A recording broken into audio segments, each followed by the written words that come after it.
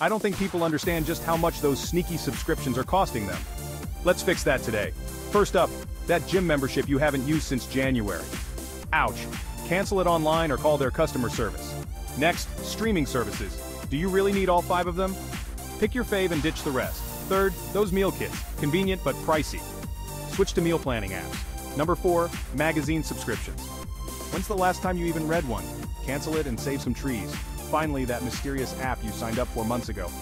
Check your phone settings to cancel.